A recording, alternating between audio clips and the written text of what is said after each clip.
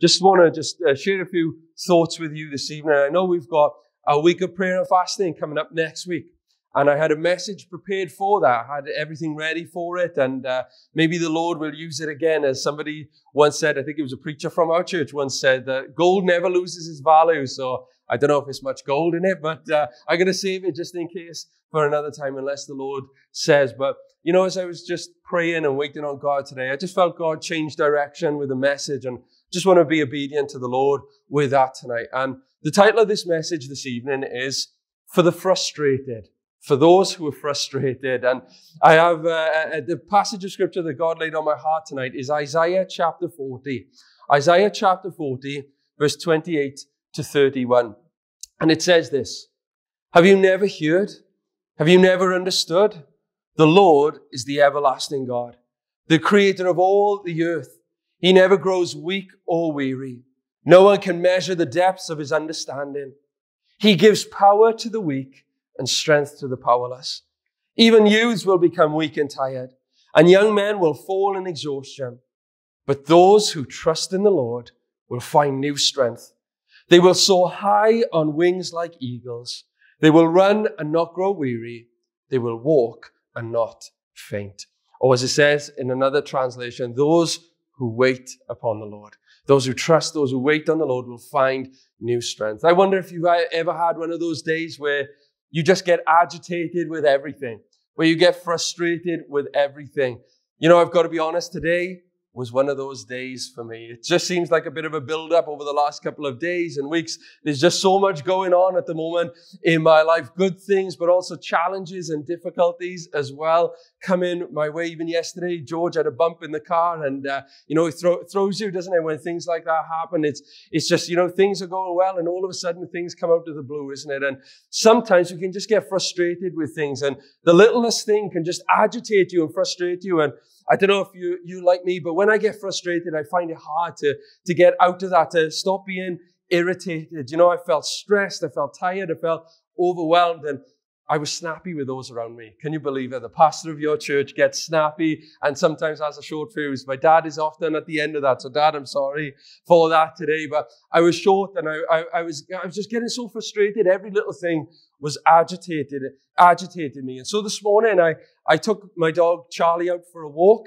Took her for a walk up the country park, and that's a photo from her this morning. That's it this morning. And I took her out after my dad told me. He said, do you think you should take her out? I thought, Dad, please don't add to that. Don't need this right now. I've got enough work to do.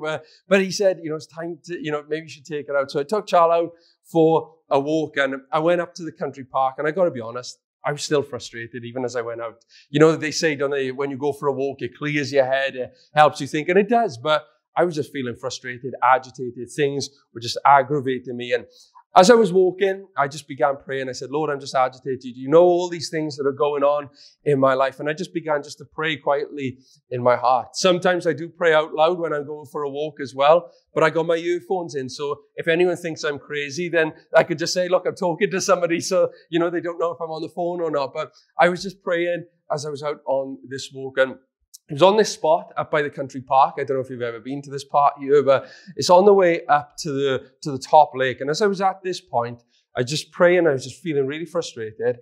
God spoke to me, and God really ministered to me and encouraged me. I thank God that He's a God who speaks to us, who knows us, who loves us, who cares for us, and speaks to us right into our situation. And, you know, God spoke to me, and He reminded me of this passage of scripture that I've read tonight.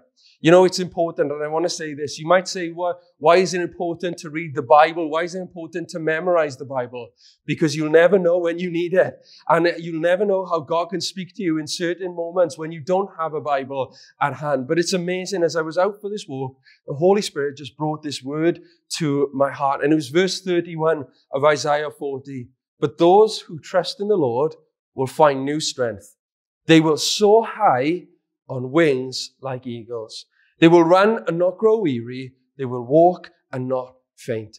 And you know, as I was out on that walk, as I was walking up the hill, I felt the Holy Spirit say to me, Luke, it's time to rise up above this. It's time to come higher. I felt the wind hitting me, and I just felt God say, it's time to rise higher than this. Just trust in me, look to me, and allow me to lift you up above your situations and your circumstances. Allow me to encourage you. Allow me to minister to you. Allow me to breathe in you new life so that you soar above these situations, so that you don't get hindered or you don't get frustrated by all of these problems. And as I just felt the Lord saying that to me, I just was reminded of that song that we sing as a congregation. And in a moment, we're going to listen to this song, and I pray it'll be an encouragement to you. But I was reminded of the song, Eagle's Wings. And, I just felt God say, that song, it says about surrender and about how God will breathe in me new life and I will rise on eagle's wings. And as I was just walking there, frustrated, snappy, angry, God was merciful. And God spoke into that situation. And I felt like the burdens were lifting. I felt like those weights were lifting. Yes, circumstances haven't changed. Yes, the work is still there. Yes, the things are still there. But there was something that changed inside me. And it was because God had ministered to me. And tonight, maybe you've come here this evening and maybe you were frustrated about the circumstance you find yourself in. Maybe you're frustrated with work tonight. Maybe you're frustrated about your walk with the Lord. Maybe you're frustrated about your health circumstance. Maybe you're frustrated about the situation with your loved one. Maybe you're frustrated at all that's going on in this world this evening. Maybe it's a relationship, whatever it is. Maybe you're just feeling frustrated tonight and you just can't get out of that situation, out of that feeling. I believe tonight God wants to minister to you. I believe just as God ministered to me up in the country park, He wants to minister to you this evening. And I believe God wants to call each and every one of us tonight to come higher. Rise higher above it all tonight.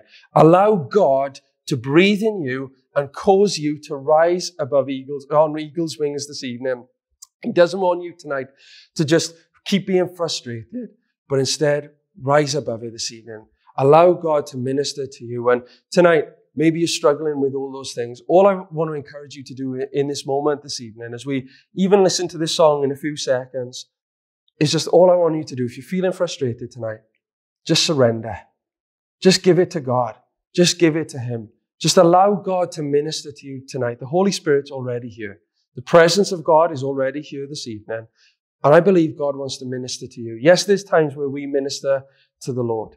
But tonight, I believe God wants to just touch your heart.